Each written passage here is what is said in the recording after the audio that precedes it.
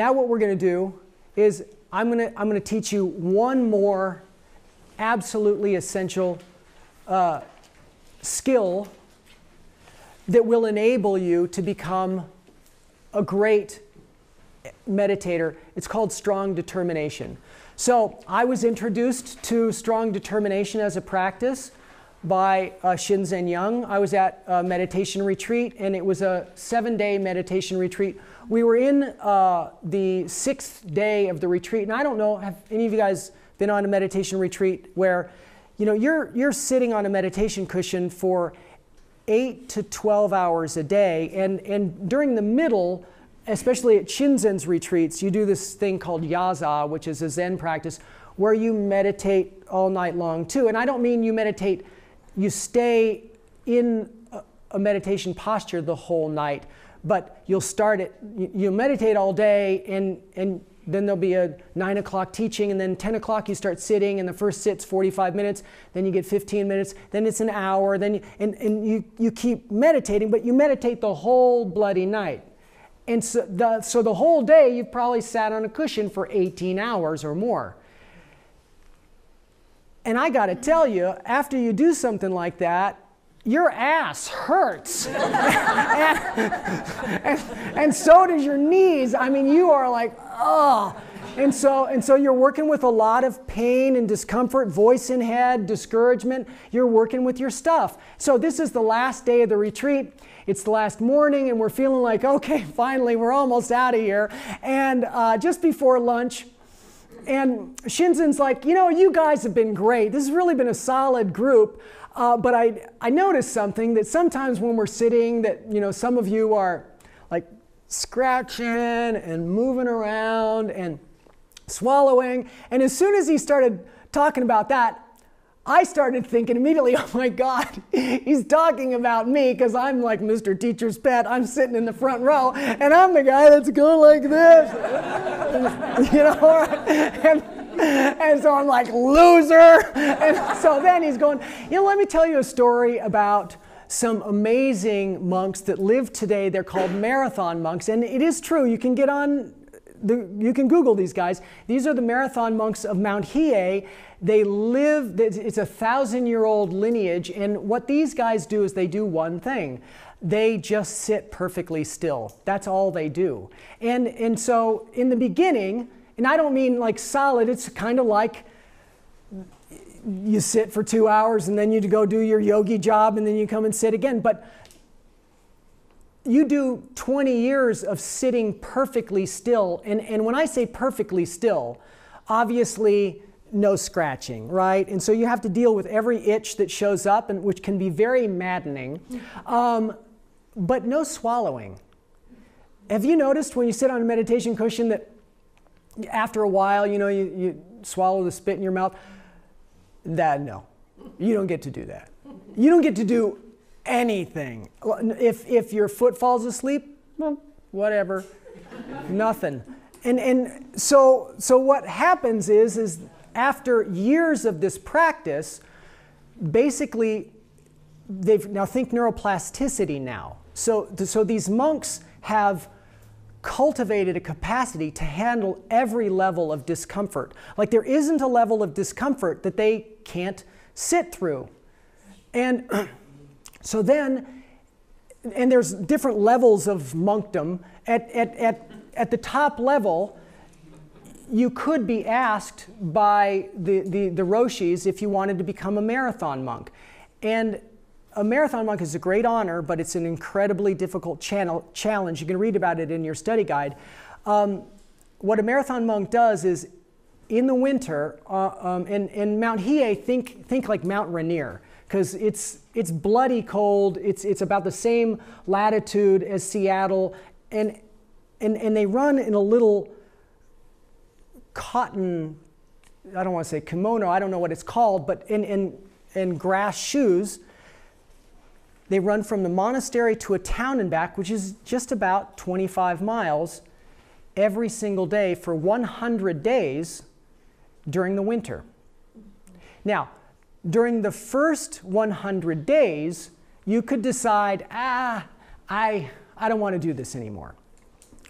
But after the first 100 days, on day 101, if you haven't said, you know what, thanks for thinking of me, but I think this isn't a true expression of who I think I am. I'm going to go do something else, right? If you haven't done that and it's 101 days, there's no saying no after that. Meaning you have the intention of taking your own life if you don't complete this. And when I say complete this, it's another 900 days. This is a 1,000-day odyssey over 7 years. And so every year, up until year 5, you're progressing, you're running. And then year 5, it's 200 days. And in the middle of year 5, the whole ordeal is punctuated by the thing that is probably the most difficult thing to do of everything. They sit perfectly still for 7.5 days, 180 hours. So if you're thinking, yes, no eating, no drinking, no peeing, no pooping, no swallowing, obviously, nothing. At 2 in the morning, every single morning, you get up once, you go do a water offering, and to do the offering, you have to walk like 200 yards. The first day, the first 24 hours, takes about 5 minutes to go there and back. By the last day, that in the middle of that 7th day, hours to make it there and back. How is that possible? How can a human being do that? Neuroplasticity.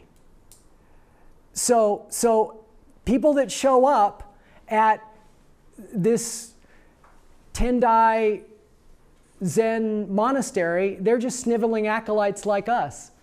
And then they do this practice, and then 20 years later, they do something that is literally superhuman. So that's the potential of practice. So there's no ceiling on how much better you can get if you push yourself a little bit. Now, if any of you are like, go overboard, don't hurt yourself. But do push into your stretch edge a little bit. What we're going to do is we're going to actually begin to practice a little strong determination. And we're going to use the techniques that we know so far, how to localize our attention, globalize our awareness, watch for forgetting, watch for mind wandering, zooming in, zooming out. And so we're going to make the time that we're on the cushion interesting and not like, God, how much more time do I have, right? And so Shinzen tells me this story of the marathon monks, and there I am, and he's kind of long-winded like I am, and by the time he's finished with the story, I'm like, when is lunch already? And my knees and everything, and he goes, he says to us, so we're going to sit right now for perfectly still, let's do it. And I know when lunch is, it's just 15 minutes, I'm thinking 15 minutes, I can handle that, I got you. And then he goes, for an hour and a half. And then I'm like, I'm going to do this, and gong, and I lock it up. And like Pavlov's dog, that gong goes off and my mouth is full of spit. and so immediately, remember I told you I was going to tell you about the panic attack? I started to have a panic attack. The voice in my head like, holy shit, I'm going to be the first person that dies on a meditation cushion by choking on my own spit. There's no way I can do this. And my voice just went crazy. And it got a lot worse inside. So now, if you're looking at me, it looks like this. But inside, it's like Hurricane Katrina, all right? And then after the whole mouthful of spit thing kind of went away, I got a hold of myself. I'm like, settle down, like do this. For a little while, it kind of settled down. Then my knees, wong, wong, wong, wong, wong. And now, you guys know I'm a physical therapist, right? And so, of course, what's my story? My story is like, I wonder if I'm going to give myself a stretch neuropathy of my common perineal nerve. and then again, on to another story, and I start worrying, and it's just like craziness again. And again, from the outside, It just looks like this, but I am tortured in here.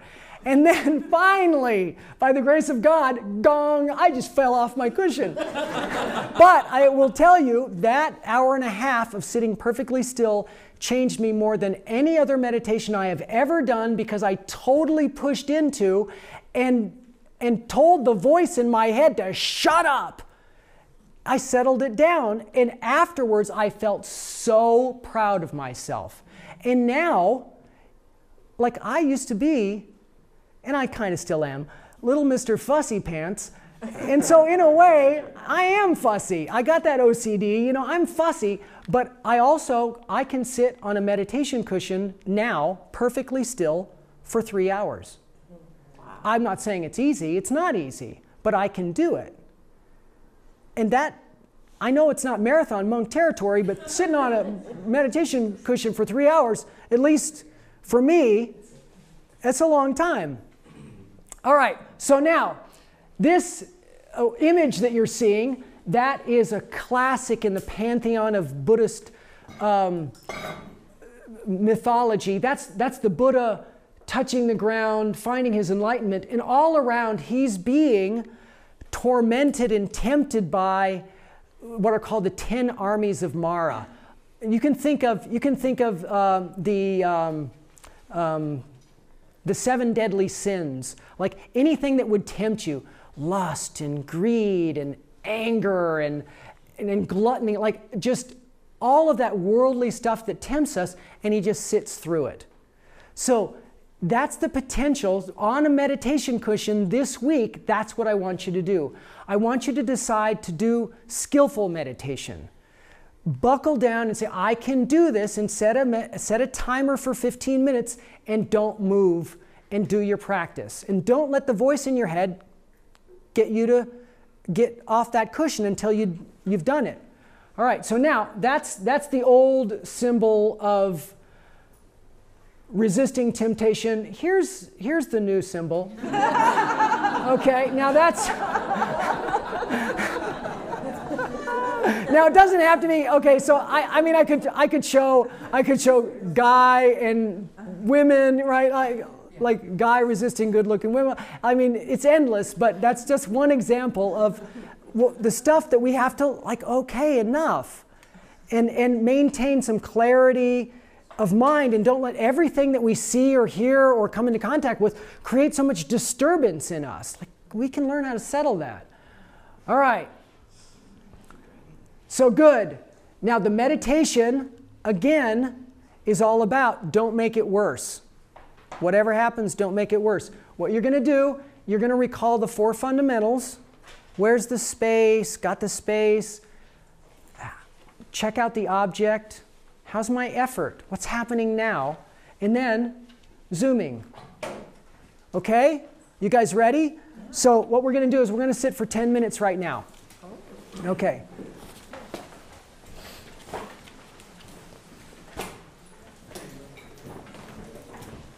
So let's practice strong determination. Now I'm going to stand here. I'm going to try to be as still as I can. I want you, now, if you're thinking, what's the best position to sit in so I don't move, uncross your legs, sit up nice and straight, and put your hands in your lap. Okay? Good. All right, so start by keeping your eyes open, and all I want you to do is look at the dot. So just look at that dot, and at the very same time you're looking at the dot, become aware of what you can see to the right and the left, up and down, even the space between your nose and that dot. See the whole space. Notice the space. Okay, notice the object is visual right now. There's a subject, there's an object, notice that. How's your effort right now? Not even a flinch. Don't give in to the slightest impulse. What's happening now? Open your ears. Hear everything. The sounds of the road, my voice.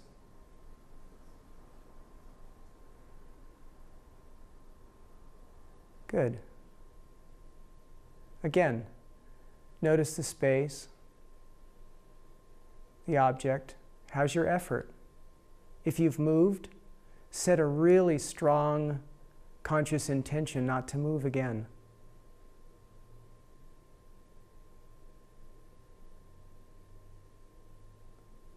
Okay, good. Now close your eyes. Now see the space of your mind immediately. It's black behind black. Notice there are no edges. See if you can like this. If there's any worry or fear because you're doing something that seems slightly challenging, notice it. It's a feeling. Let it be there. Don't hate it. It's not you.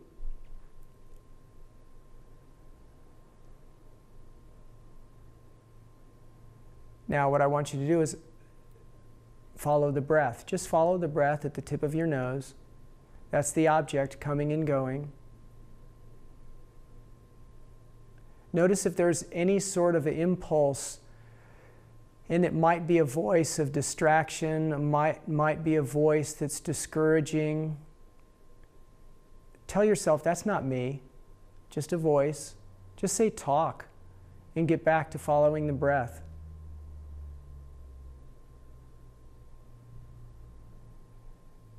Replace that voice. Be conscious. Say, I can do this. No problem. I got this. Don't move at all. No motion whatsoever.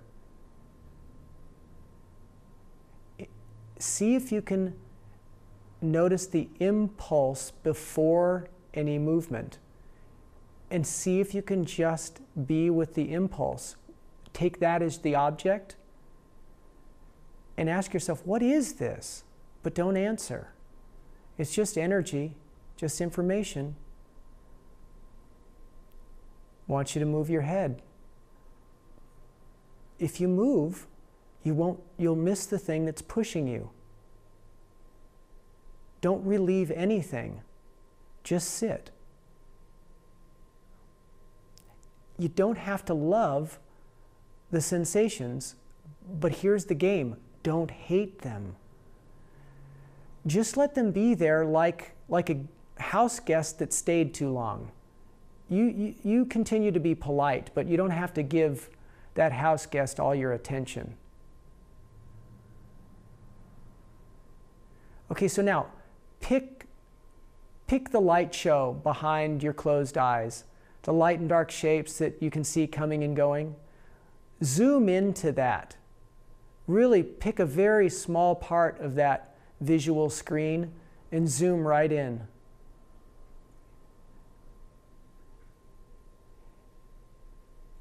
I want you to zoom in to the size of a grain of sand. See if you can see the flicker of light-like activity behind your closed eyes. That zooming. Pick breath at the tip of your nose now. Try to find the breath. Zoom in. The size of a penny.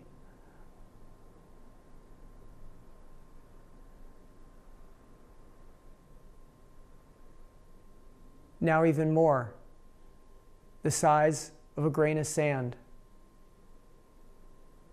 Notice when you get so close, you don't even know what the breath is at that point. Notice the space. Notice the whole space. The object is that grain of sand, that sensation. How's your effort? Boost your energy. We're almost done. Like do this. Boost your energy. What's happening now?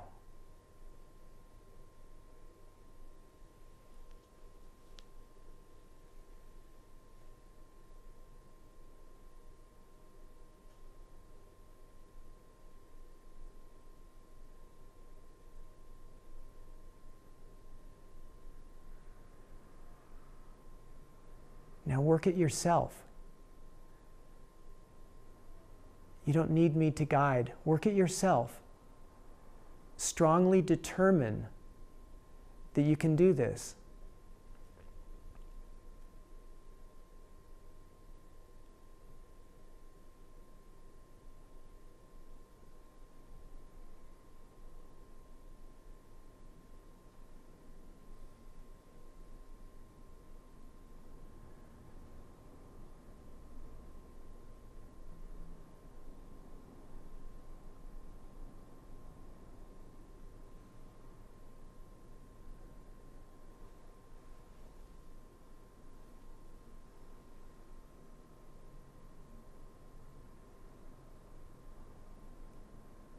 If you've moved or are moving, set a conscious intention. Like, what is this that's making me move? See if I can learn something.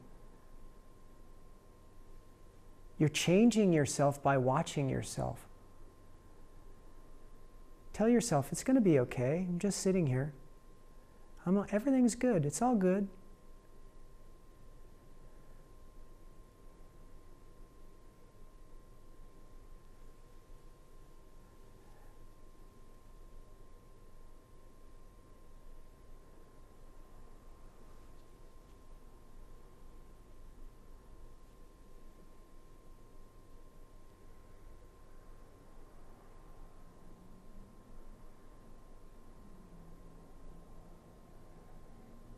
What's going on with the space? You watching an object? Go right back to the breath. If you've lost that object, if your mind is wandering, go back. Check your effort. What's happening now?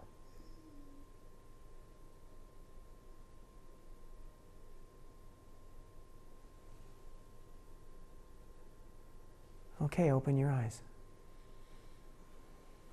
All right. How'd you guys do?